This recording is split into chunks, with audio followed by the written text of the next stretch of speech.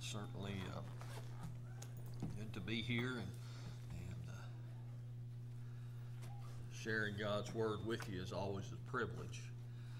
Of course, something that I've mentioned several times before, and if I'm blessed to be able to mention it several times in the future, Chris had mentioned that I leave that to the ladies that do the bulletin to pick out the scripture, and it's uncanny, a God thing, how oftentimes that scripture lines up with my sermon and I give them no idea of what I'm preaching on. And today that was the case with Chris's words and the scripture as well, and of course what we're talking about with our world, things going on in the world as well.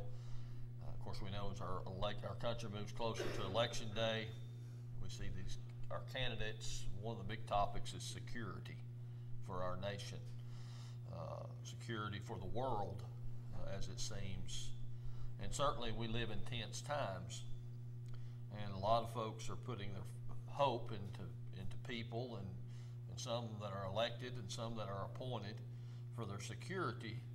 And I wonder if sometimes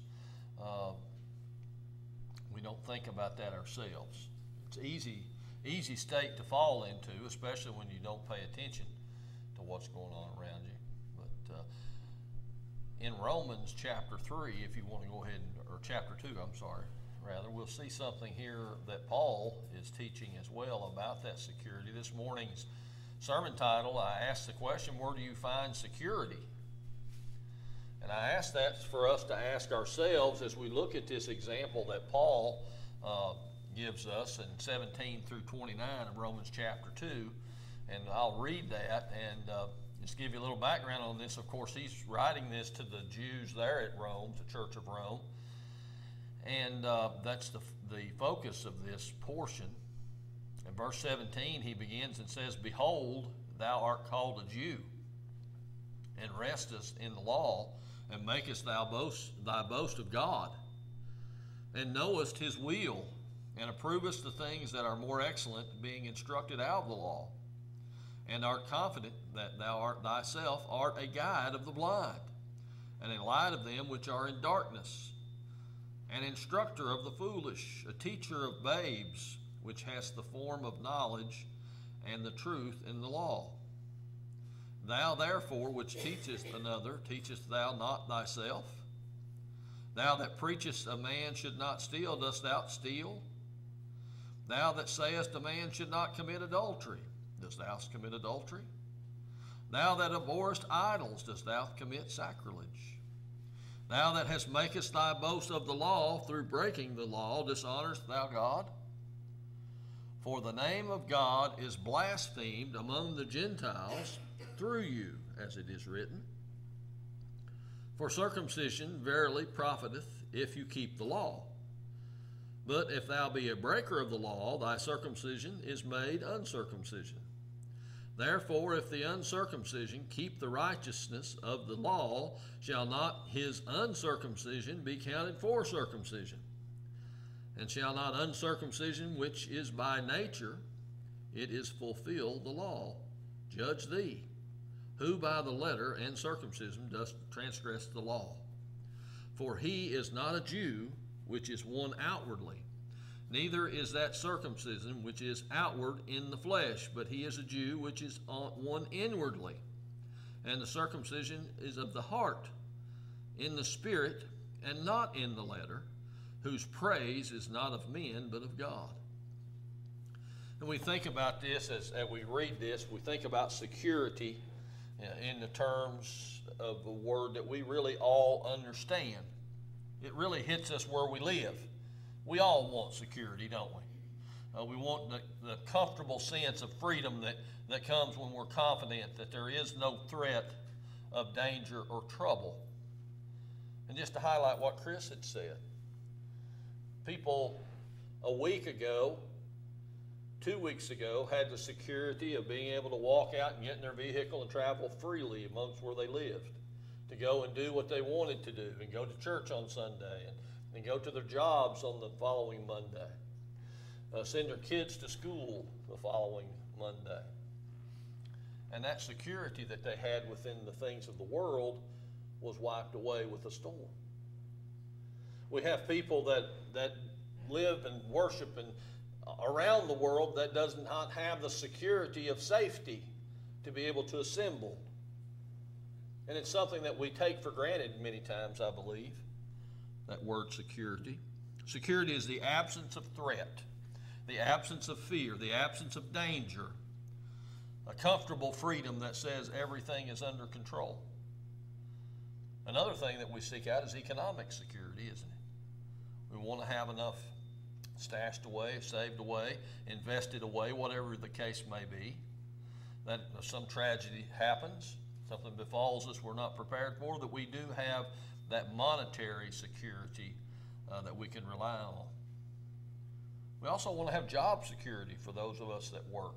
We go into our workplaces and we want that reasonable security that we're going to be able to advance and grow and make wages that we can support ourselves, our families with, without danger of being walked in and told one day that, hey, we don't need you anymore. So we seek out job security as well. Marital security. We don't think about that term very often. But we all want the confidence that we're loved and beloved by a trusted, faithful partner. People want home security. Big business in the world today. Burglar alarms and adding security systems. Sometimes people go buy big, mean, ugly dogs and they put out in a fenced yard. And sometimes I wonder if our kids aren't a bigger threat than the dogs are when they come in. But we want that security because it gives us that sense of well-being. Insecurity, on the other hand, is a killer. Insecure people tend to have psychological, emotional, and personality problems. And it's difficult to live in this world without some sense of security. Otherwise, you lock yourself away because you have no sense of well-being. The dictionary to define this says to be secure is the free from and not exposed to danger. To be free from any apprehension, any fear, any worry, or any doubt. That'd be a pretty nice place to live. I don't know that we've ever been able to live with that. But in our minds, we have security.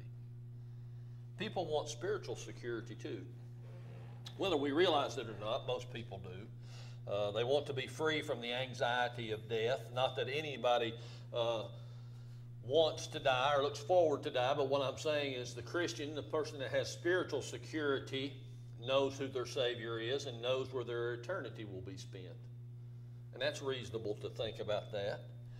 We don't want to have to face God in judgment without Christ as our advocate, without Christ being our Savior, and to be, the fear of our sins being counted for us. And that security is brought through Jesus Christ. And I think we would all understand and agree that as well. So what we see here this morning is Paul's dispelling really some fears, or not fears, but dispelling some inaccuracies that the Jews had, 17 through 29. And he actually destroys these false securities in this little passage. And also outlines those false securities for us today because, amazingly, it has the parallels. We can see the same things within ourselves. And that's what I want to look at this morning. And he's dealing here with people, and we think about this, had the highest and greatest privilege. They were called the people of God, God's chosen ones, the nation of Israel, the Jewish people. It was always before, at that time, you said one, it was attached to the other. And I thought it was rather interesting, and before we get started into this, I went back and researched to see what the percentages was. I like to use Pew Research polls because they're very accurate, trustworthy on religious issues. And I went back and I researched religious participation in Israel. Now, kind of naively, I thought, they're probably knocking it out of the park. 75, 80% of that nation still holds to this tradition of being Jewish, God's chosen people. But sadly, I was surprised. Only 27% of the population in Israel go to church once a week or more. It's roughly 1/4. 39% go monthly, yearly, or seldom, they would call that category. 39%. 33% never go. So you're looking at over 70% of the population of Israel that doesn't go to church, but maybe or synagogue once a month. Some maybe once a year, and others, I don't know how you could be more seldom than once a year. So the things that Paul is addressing now, we can see is rolling even over into today's society. That maybe they're relying on security in areas that are not so secure. And let's look at those. Verse 17, the security of heritage. And he starts this off in verse 17. He says, thou art called a Jew. And now that's really what I was talking about with those percentages. When you call yourself a Jew, there was bragging rights there, so to speak, boasting. They were saying, in effect, by using this term, that they were better than everyone else because they're God's chosen people. But it's interesting how things have changed. They choose to call themselves really Israelis more than they call themselves Jewish, and they're more attached to the country than they are to their heritage as being God's chosen people at one time. So we see that it's still changed. They've lost their Abrahamic identity. Paul identifies the fact that they call themselves and are proud to be called Jews. They figured in their minds they were better than everyone else. And that's really a basic problem among them. God called them and said that you're to go to the world and you're to take my message to them. And we know that's true because what Jesus said to the disciples who were all Jews, go ye into all the world, right? And it was always to the Jew first and then the Gentile. And it would be that responsibility to spread that throughout the world. Sometimes we can fall into that trap too, can't we? We can fall into the trap of thinking, well, I'm a Christian. I've really got a leg up on those that aren't. And that's a bad place to be, folks, just to be frank with you. Maybe a better attitude would be, I praise God because I am a Christian, that he had enough grace that allowed me to come to him through Christ. That might be the better attitude to take when we think about being a Christian. And there's nothing wrong, I'll say, let me back up about national pride with being Israeli. Nothing wrong with people feeling proud who they are, but it can be dangerous if we allow ourselves to think that because we have Christ as our Savior that we are better than everyone else. And that's what I want us to think about. Jesus confronted this same type of attitude in the Gospel of John. He records it in chapter 8, if you'd like to flip over there. John 8, 31 and 32. And he's talking here about Abraham in this passage, the true descendants of Abraham. And then said Jesus to those Jews which believed on him, if ye continue in my word, then are you my disciples indeed. And you shall know the truth, and the truth shall make you free. Well, they go on even and ask him, they said, we're Abraham's seed. We're not under bondage. They didn't understand. They didn't really get it. Jesus said the truth will make you free. And the truth is about Jesus Christ as Savior. It's not about some kind of identity that you have. It's about who your Savior is, his identity. Because our nations will never save us. Being an American will never, when we stand before God at his judgment throne, it's not going to be, oh, well, you're American, come on in. That's just not going to happen. It's because of the blood of Christ, because of the sacrifice of Christ. But we have that in our country. We have people who think they're saved because they have that heritage of an American. We also have people that sadly draw their security in that they were taken to church as children. We have people that have that sense of security because they consider themselves religious or spiritual. They have a sense of security because of some Christian roots that they had with the grandparents or great-grandparents or their family. but heritage. And that's what Paul is trying to tell the Jews here in Rome. And Jesus, when he was talking about the Abrahamic heritage they had, that heritage does not equate to salvation.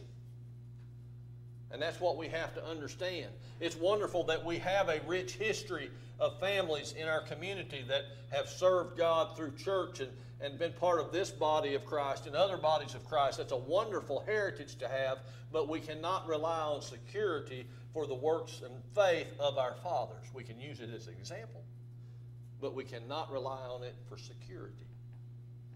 And that's what the Jews were doing. They were relying on their heritage for security. And that's a bad place to be. Also, in verse 17, he points out something else, that they had security in knowledge. He says, "Behold, thou art called a Jew, and restest in the law." So they rested in the law. They lean on the law. And this, by the way, is a major portion of this passage, all the way now down through verse 24. As he goes through and he says, oh, so you've got the law. You're great keepers of the law. You're great teachers of the law. You lead the blind. You teach the babes, he says. Of course, that's me paraphrasing throughout this. But I encourage you to read that and let this sink into us. Basically, he's saying they had knowledge. No question about that. They have no question they had knowledge. They received the truth from God. And their confidence was that they were secure because they had the knowledge. Notice it's important that we think about what I'm saying here. They had the knowledge. And 4 points Paul makes here. What they've learned, what they've taught, what they did, and what they caused with that knowledge. See, having knowledge is a great responsibility. They had the truth of God. What is it that you learned? What is it that you taught because of that knowledge? What are you doing because of this knowledge? And what is it that you have caused because other people know you have this knowledge? And that's what he's talking about. If you look on down, he says, you're confident that you're a guide for the blind and a light to them which are in darkness, instructor of foolish, teacher of babes, the form of knowledge and the truth in the law. Now there's the boasting part, Therefore, which teacheth one another? Teachest thou not thyself? Now he's bringing it around, wanting them to look at themselves. You preaching that a man shouldn't steal? Do you steal? Do you preach that you should not commit adultery? Do you commit adultery? Do you preach that you should not worship idols, but yet you commit sacrilege yourself? And at that point there, you really have to examine yourself, because if you look on down in verse 24, what's the result of this hypocrisy that we see? They had the knowledge, they're teaching the knowledge, but what am I doing with that knowledge? And then that question is answered, what has happened because of what I did?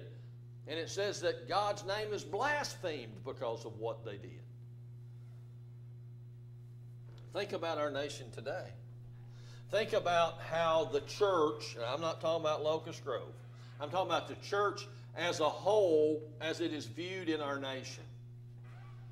Let's go back now, and I'm going to ask these same questions that Paul asked the Jews, and I want you to think about, how long has it been since you've heard of a scandal related to one of these things? Okay? Do thou preachest that a man should not steal, but thou steal? I've never heard of a ministry fraudulently getting funds from people donating, have we? Do you say that a man should not commit adultery? Dost thou commit adultery? No, we don't hear about preachers having adulterous relationships. We don't hear about ministry teams doing things that would be considered adultery, fornication. See, the same thing's going on today. And guess what? The same result happens today. Because we have preachers in the pulpit that are doing the same thing as Paul is telling these Jews or questioning these Jews about what they're doing. They're doing the same thing today, and the same result is happening today. That people are blaspheming the name of God because of what the actions of these people who had the knowledge, who teach what they learned, but they did not practice what they taught. Do as I say, not as I do. We know that saying.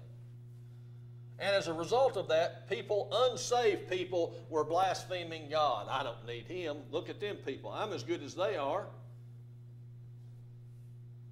They don't even believe. They don't practice what they teach me to do. Why do I need to go listen to them?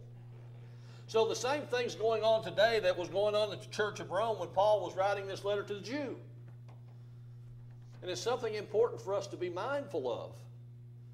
Because it's easy just to just skip over things like this and not even put much thought toward them. Because people look at us as Christians as examples.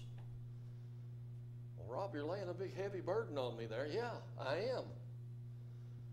Because we may be the Christ that people know. Refer back to this. What have you learned? What are you teaching? What's the result of your teaching? See what I'm saying? We tell people that we're Christians, but we also, in the same words, we say, but church is not that important to us. And, well, Rob, I've never said that to anybody in my life. No, you haven't with your mouth. But how many times have we done that with our actions? When we don't go to church. Well, I've not been to church in several weeks, several months. Like the Jews. 27% go every week. 39% monthly, yearly, or seldom. Do you think that it would be, you could take anybody that's serious about their relationship with God if they seldom go and assemble together as the Scripture tells us to do? I think so. See the same things today. And here's the thing about it, folks. Great judgment is reserved for those people who know the most. Those who know what the Bible teaches, know what God's Word says, know what we're supposed to do, but do not act on it. And think about it. How much worse it would be to have that knowledge and have to stand before God and explain why you did the same thing that Paul's writing the Jews about. Finally, there's another thing that's easy to get trapped up into in the modern world that we live in. In verse 25, it talks about security because of ceremony. Now, all this passage from 25 down to 29 is based off circumcision. The Jews held great stock in this because it was part of the Abrahamic covenant. You go back into Genesis 17, I think it is, where God gives Abraham the covenant of circumcision. And that's how far back it goes. And they held great stock in this because it was one of the things, because of this covenant that God made with Abraham, it was one of the things that tied the Jewish people to God and that promise. Again, much like being false security just because of heritage, here we see because of ceremony. They had this false security. And just to kind of summarize what he's saying here, he said, well, you folks are acting like uncircumcised people, and the uncircumcised people are acting like circumcised people. In other words, those inside the covenant are acting like that they're living outside the covenant, and those outside, inside. Pretty simple. We have all seen examples where someone that doesn't have any kind of relationship with Christ in a situation acts more like a Christian than a Christian does. And that's what he's talking about. And that's what we can't just rely on the fact that we come to church. We can't rely on the fact that we maybe participate in some things. We can't rely on the fact that we're faithful in what we do. Because you can do, just like the circumcision's described here, is an outward thing. Okay? It's just an outward thing. And he talks more about circumcision inside the heart as being an inward thing. And that's what we'll look at, Galatians chapter 5, verse 6.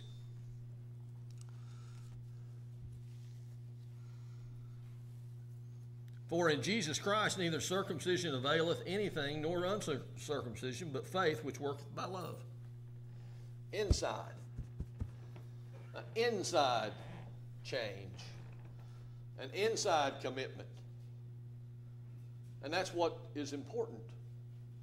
It's what is required. It must happen.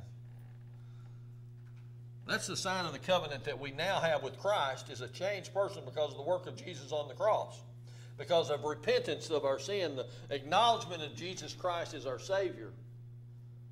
The burial symbolism in baptism for the remission of sins or washing away of sins, and to receive the gift of the Holy Spirit.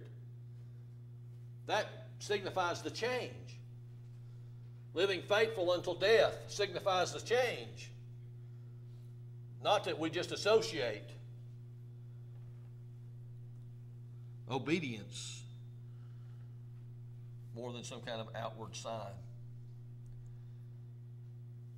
We can do all those things and still be a failure, just like they did. You know, they had all of the stuff to back them up.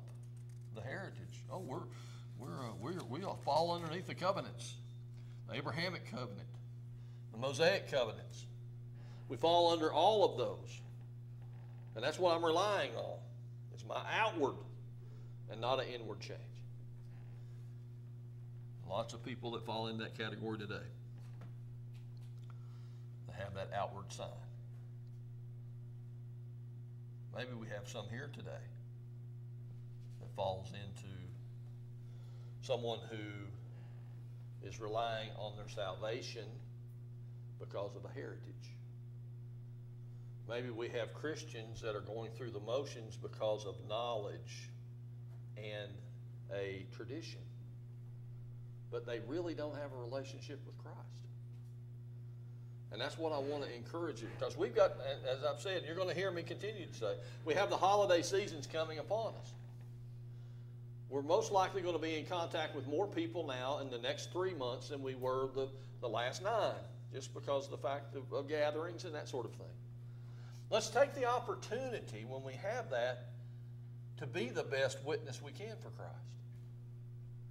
But we have to work on ourselves first and make sure that we're not in the same shape as these Jews were, relying on a sense of false security that will disappoint us someday. And let's be committed to Christ. Be committed to our relationship. And if you've never accepted Christ, if you've never accepted Christ as your Savior, if you've never repented of your sins, if you've never been baptized, receiving the forgiveness of those sins and the gift of the Holy Spirit, and committed yourself to live faithfully until Christ returns or we're called away in death, I encourage you to do that today. Now that you have the knowledge, why would you stop? Why would you not? Why would you delay it? Because as we have seen all too many times, with accidents, unplanned, unforeseen actions of other people, the power of God's nature, we are not guaranteed anything in our future. Tomorrow, we're not guaranteed this afternoon. Why would you have the knowledge for salvation and walk away gambling that you will have another opportunity?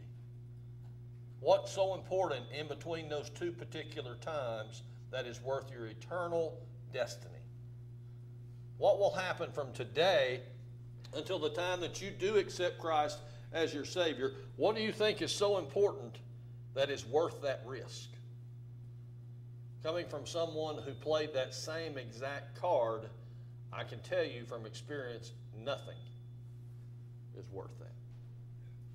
No activity is worth that. The most important thing that you can secure is your salvation. It can only be secured through Jesus Christ.